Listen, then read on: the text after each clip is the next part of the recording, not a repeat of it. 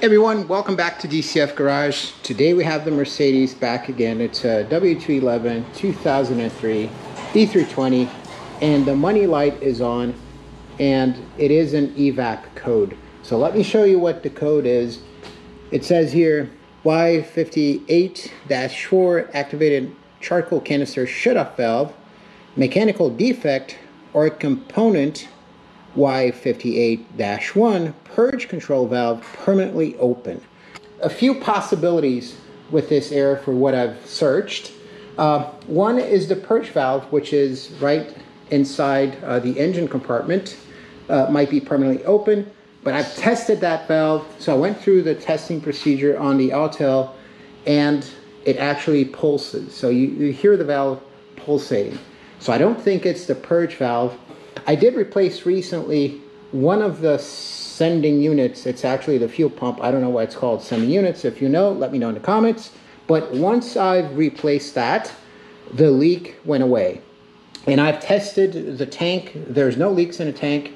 I'm suspecting it's going to be the activated charcoal canister shutoff valve. And I've already done some digging, so I took the wheel out. So this valve is located on the passenger rear wheel behind a wheel well, and I bought a new valve.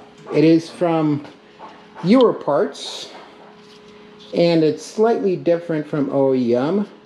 And also, you need this part to replace it, which is a pigtail harness part W211 440 0334, and this is going to be able to connect the new connection, which is slightly different on this valve, to the original OEM wiring harness.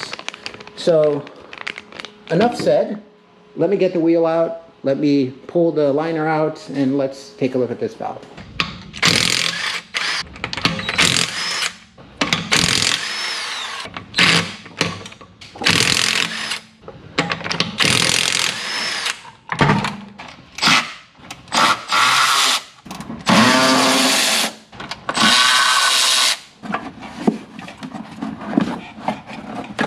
Here we have the valve. As you can see, there's an electrical connector.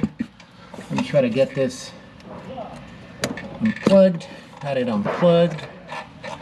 Now, what I have to do to get this valve out, I have to twist it like this and pull it out. And it comes out like so. So here it is. Slightly different than the non-OEM design. And I think I also have to pull out the O-ring. Here's the O-ring, don't forget to pull it out. Ideally, you should put a new O-ring, but I didn't order, so we're gonna go with the old O-ring.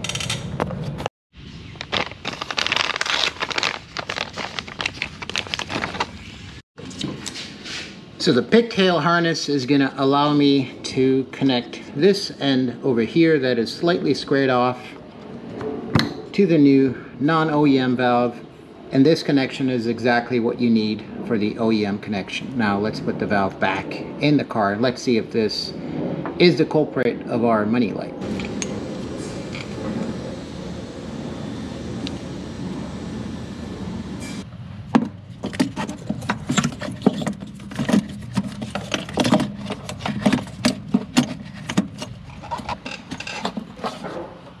Alright, so let's just make the electrical connection wherever it is.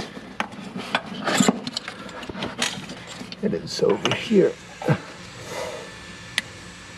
Now let's test and see if that solves our problem. So to test it, I'm going to go back, control unit, drive, motor, aka engine.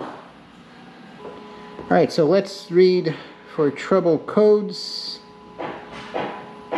to see if our code is gone. No, it's not.